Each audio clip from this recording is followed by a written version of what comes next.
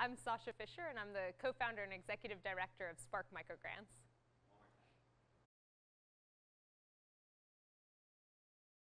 I actually had the fortune of being in southern India in 2009 on a study abroad program and saw an incredible group of women who had come together. They met every single week, and they were planning their own development projects.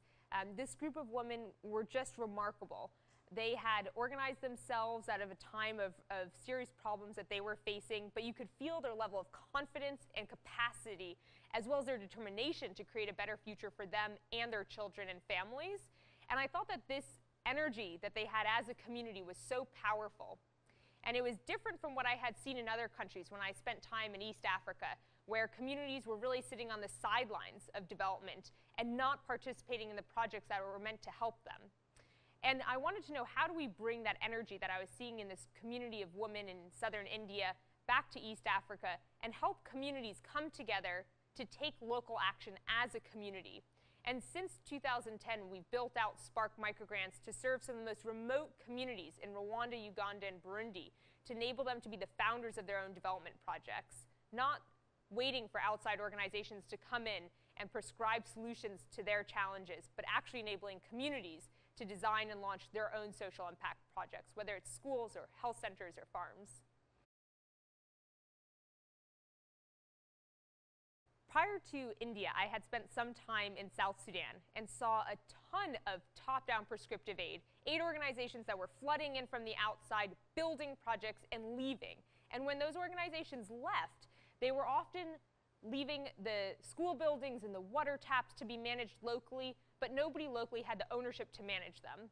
So what happened was school buildings would be left unused, water taps broken, nobody trying to fix them.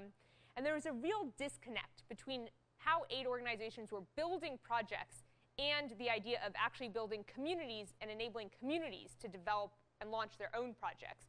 And so what it seemed like was that we were spending billions of dollars on prescriptive solutions that had short-term impact. And what we really needed was to enable communities to drive their own change. And some organizations attempt to do this, right? They attempt to find an organization like the one I saw in India, where there's a local organization that already exists, and then you provide them funding. But what about the communities that aren't organized yet? The communities that don't have strong leadership yet, but have the potential to? That's why we designed Spark, to be able to reach out to those communities and be this step from 0 to 1, getting them organized for the very first time and helping them launch their very first project. We've since worked with 102 communities and just seen remarkable results in what communities do during that first project, and then how they go on to launch secondary projects afterwards. We have built out the Spark approach to be a 6-month proactive facilitation process.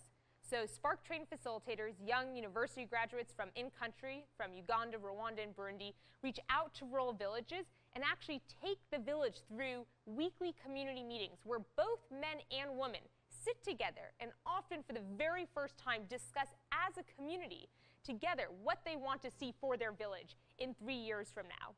And one of the things that we've streamlined throughout that process is making sure that both we're able to bring women's voices out, but also that we're helping men to listen to those women's voices, because that is just as important.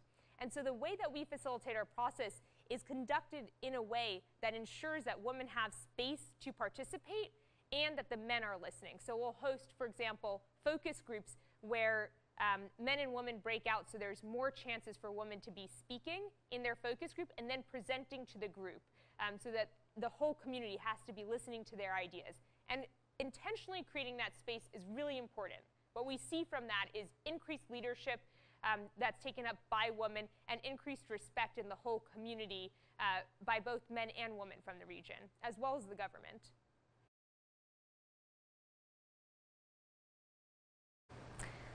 Make sure you're incredibly passionate about it and that you've got the right folks around you who are going to push you to succeed and that you admire just as much.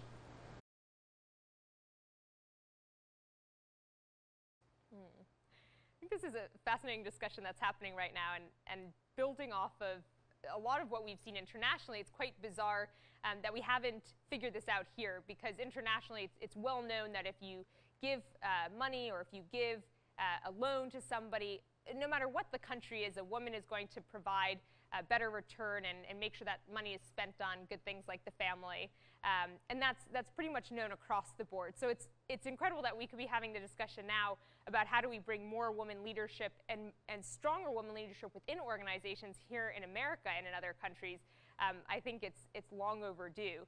But I think what's important for us to remember is not just to have women be able to gain confidence and speak up more, but that within institutions, within organizations, and within the government, we have to provide this space to bring women's voices out and to appreciate them, because they're not just because it's a woman's voice, but because it's a valuable perspective that you need to effectively run that organization or to make sure that your government is representative of the people in your district.